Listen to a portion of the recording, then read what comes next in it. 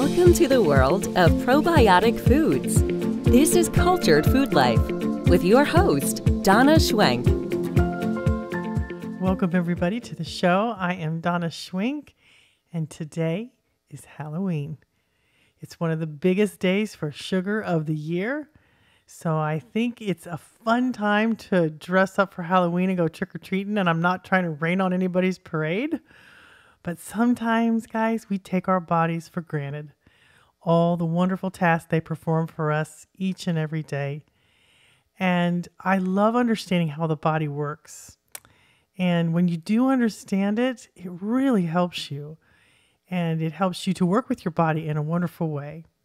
And sometimes when we load them with sugar, when we eat a lot of sugar, especially like if we do it on a consistent basis, it can cause a lot of problems. And we have such little understanding of what's really going on inside of us. And if we can give our bodies a little bit of help with a boost with a few foods, it can make such a difference in our life. And if we understand what's happening, we'll have less and less problems wanting these types of foods. And I'm excited to share with you what I've learned today because it's made such a huge difference in my life. And it's something that I use a lot for me and my family. And it really makes all the difference. And you can eat, you can have some sugar once in a while, but there's some things that you can do with it. And there are certain types of sugar that are better for you than others. But all in all, we should try to limit it as much as possible because things go on inside of us that we're not aware of. And so you really need to stay tuned for this whole podcast. Because when you understand this, it's going to have an impact on you like nothing else. Because when I learned it, it cleared up a lot of the cobwebs I had in my mind about why things were happening when they did and what was going on when I would get sick and things. And I didn't understand how it worked. Once I got that information, it really changed everything for me and my family.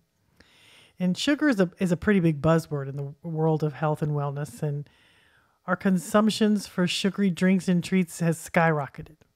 And with that skyrocketing desire for these treats and for soda pops, our health has plummeted. And we're going to understand something really key that happens that maybe you don't know about. I surely didn't know about this, and I think it will really help you. Okay, so there's a couple of things I want to tell you, and we're going to talk about them right off the bat. The first thing I want to tell you is having sugar can lower your immune system by 75%. And not only that, but bad bacteria feeds on sugar while good bacteria likes other foods. And we're going to talk about that. It's kind of exciting to me because I really enjoy this part. Okay, so you're 100 trillion bacteria, right? And 99% of your bacteria is harmless or good bacteria.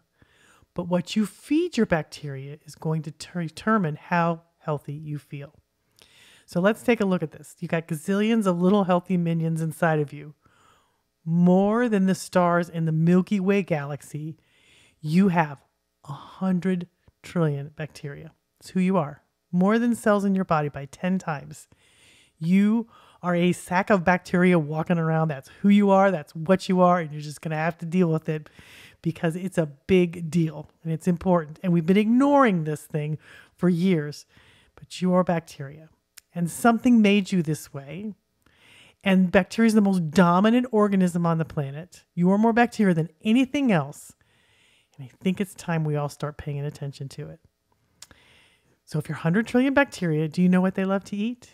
And what keeps them healthy? And in turn, what keeps you healthy? Bacteria loves fiber. There are two kinds of fiber. Insoluble fiber, which does not dissolve in water and is not fermented by the gut's bacteria. And then there's soluble fiber, which does dissolve in water and is broken down and fermented by bacteria in the colon. While both are good, the soluble fiber feeds the good bacteria and does many jobs that promote health, such as attaching to cholesterol particles. Goodness, let me say that again.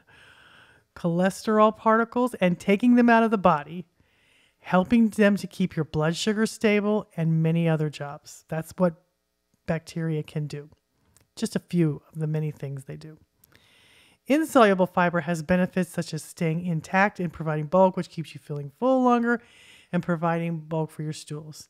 And if you eat a lot of fiber, your body will grow and multiply those microbes. They will duplicate themselves over and over again, and they will keep you healthy, happy, and strong. These microbes love fruits and vegetables, they love legumes, and they even like potatoes, which is a special kind of fiber called resistant starch. And they go crazy for resistant starch. And resistant starch means it resists digestion. It has a resistance to it, and they love it. And it does special things inside your body that the other types of fibers do not do. And it's a really good one. And it's in quite a few foods. And you'll be surprised.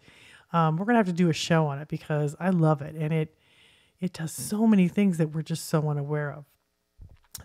Your microbes also love oats and seeds and nuts and grains. And all of these types of foods are the fiber they love, and it keeps them healthy.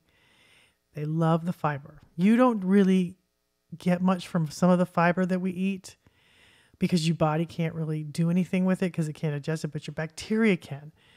And so when it does that, it makes them grow and multiply, which keeps you really, really healthy.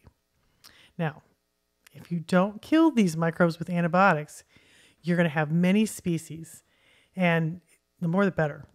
But if you've taken a lot of antibiotics, or you have a diet with lots of sugar and processed foods, then you're going to need some help to replenish these strains that are in your body.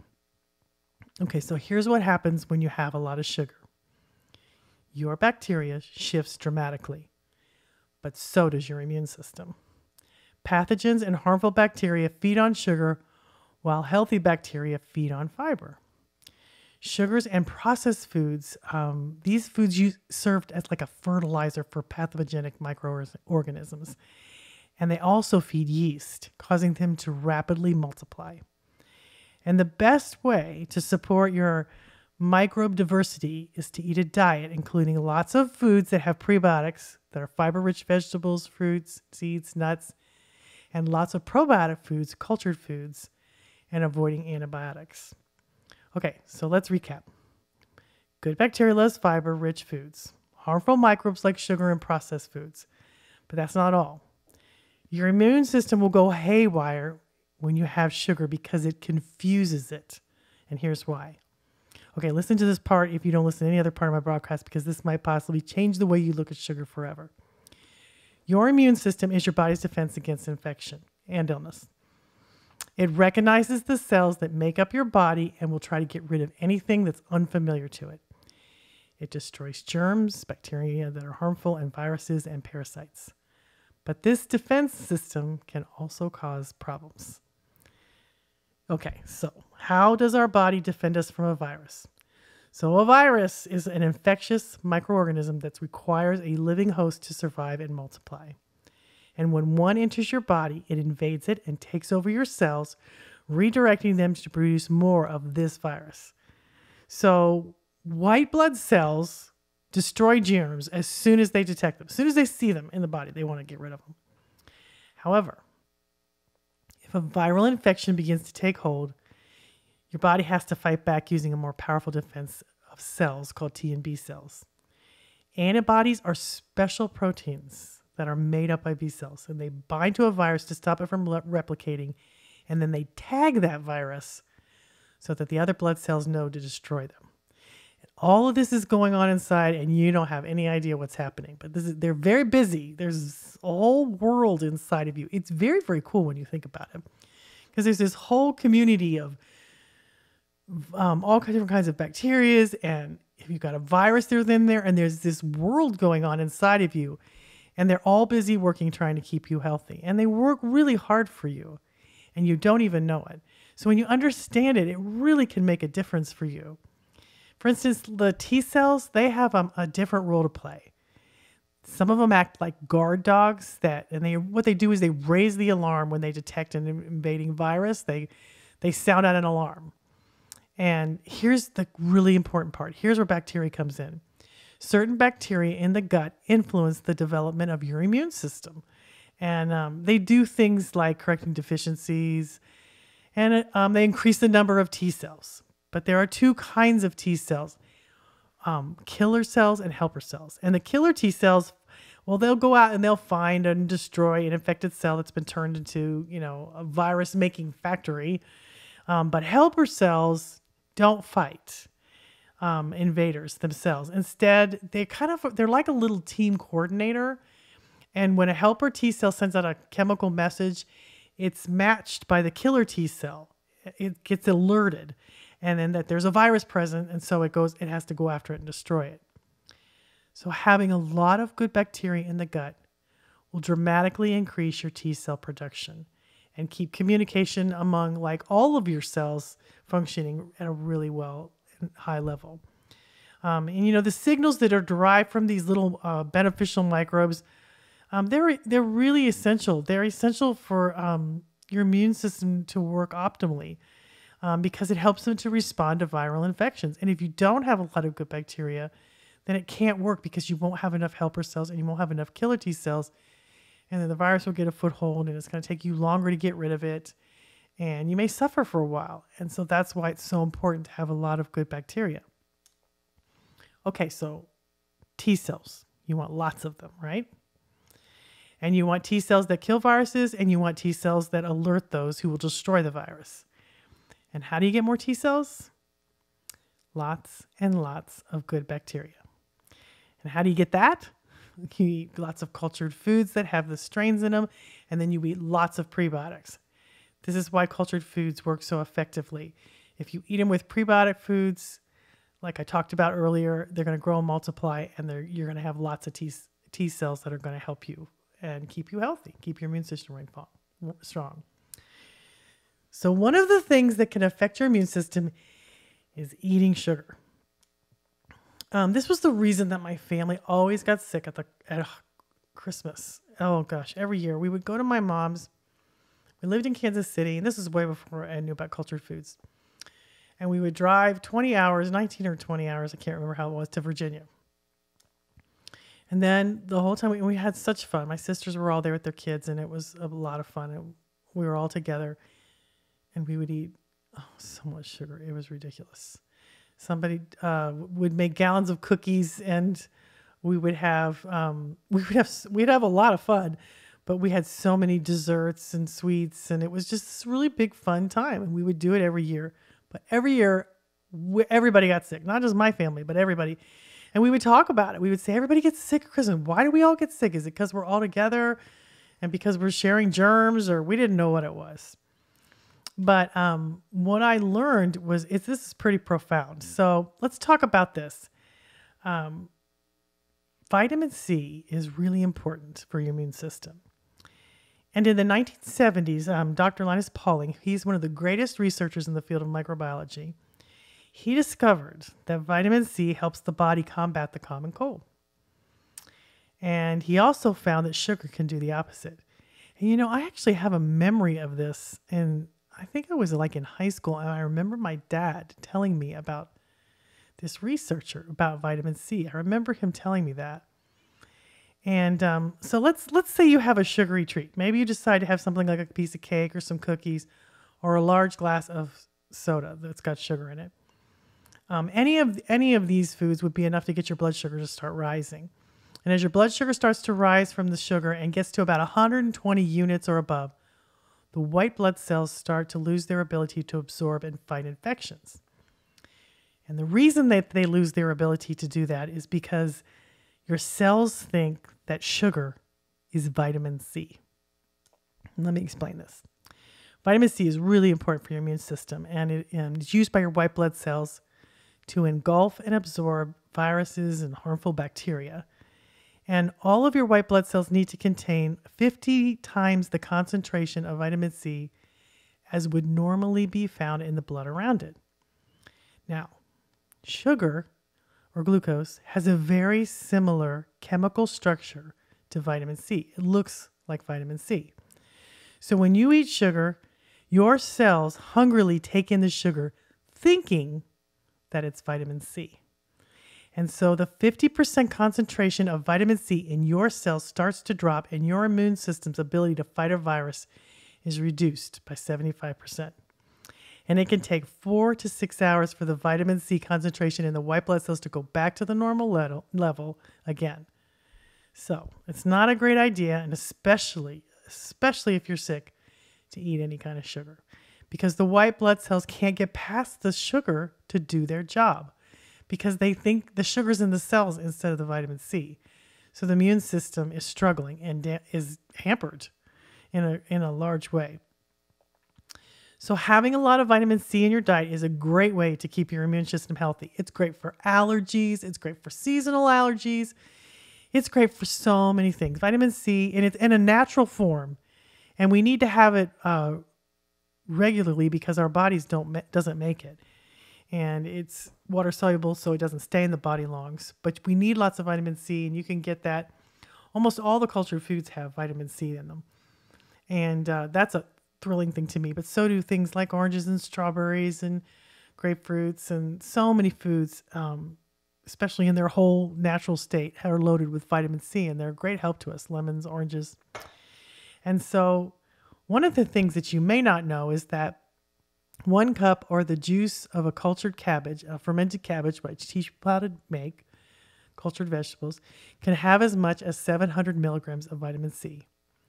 And unfermented cabbage, just regular cabbage, only has 70 milligrams of vitamin C in raw cabbage. And that's pretty impressive. And that's why I always found help from cultured vegetables when I was sick, or even when I wasn't sick, when I had seasonal allergies or anything like that. I would take some juice or some cultured vegetables, and I wouldn't even take a cup. I would take a few spoonfuls, and it would make a difference for me. Almost within minutes, I could tell the difference, but it was because they were loaded with vitamin C. And there are many reasons that, your body needs cultured foods beside the fact that you have, 100 trillion bacteria. They need the cultured foods because you need the species inside of you that will help you to keep your immune system running strong and make lots of T cells that will help your immune system to handle the stresses and the sicknesses in your life. And when you learn that and when you understand it, you'll start paying attention to it. You'll start noticing it.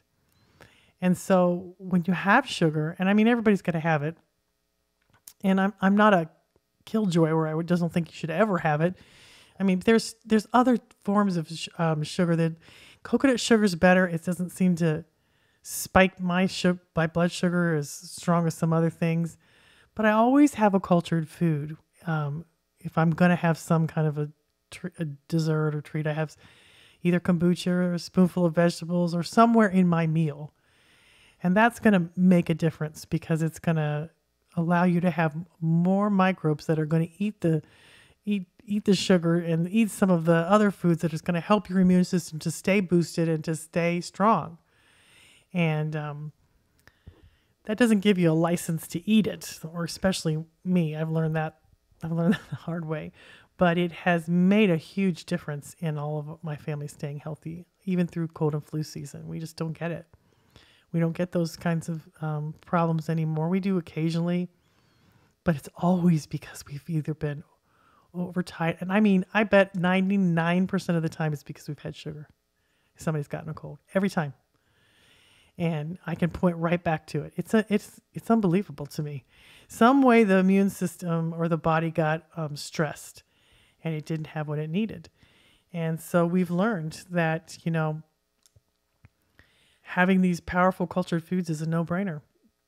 They're some of the most powerful reasons you need to eat cultured foods is to boost your immune system, especially now as we're going into cold and flu season. And I'm not just giving you figures and facts. I've actually lived these results. And I've seen so many other people do it. They work, they do the job, you get the benefits, and it will make you a believer. And you won't need somebody else to convince you because you'll have witnessed it in your own body. So on this Halloween, have fun, go out and have a good time. Just don't kill yourself with sugar. And if you do, try to have a cultured food with it or some kombucha or just something to combat it a little bit.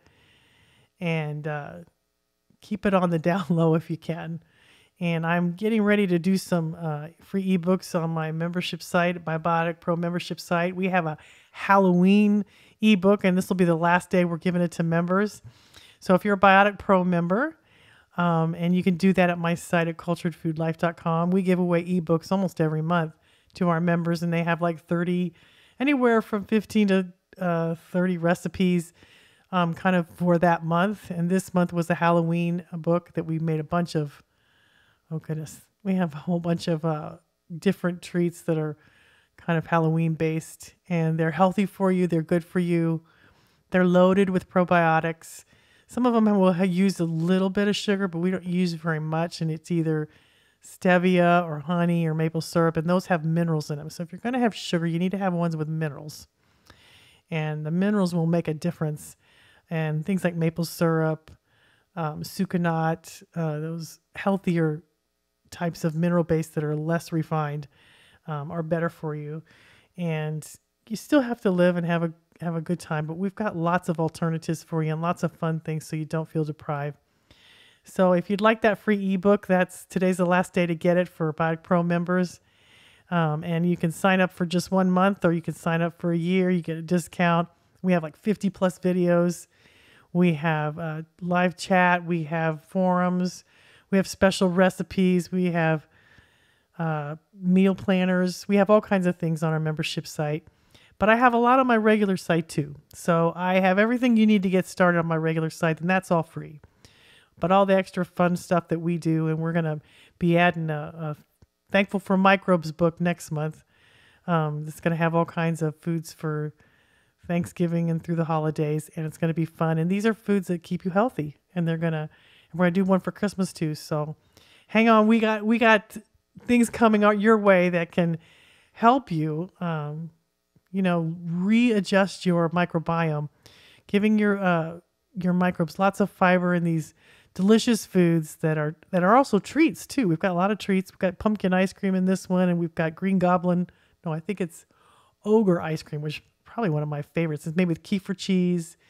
It's really good. It's one of my favorite, and I have it all the time. I even have it for lunch, and it's got great things in it for you that's going to not only help feed your microbes, but also boost your immune system because it's got a lot of healthy foods in it. So thanks for listening. Have a wonderful Halloween, and try not to eat too much sugar. Give your kids sugar, and if you do, just do it for one day and try to limit it the next. But have a wonderful time. Thanks for listening. And remember, sugar can drop your immune system by 75% if you have too much of it. So remember, eat your cultured foods and get lots of things with minerals and healthy whole foods. And your body was designed to heal you and keep you healthy. And it's a pretty cool way to live your life. Have a wonderful week and have a wonderful night. Thanks for listening.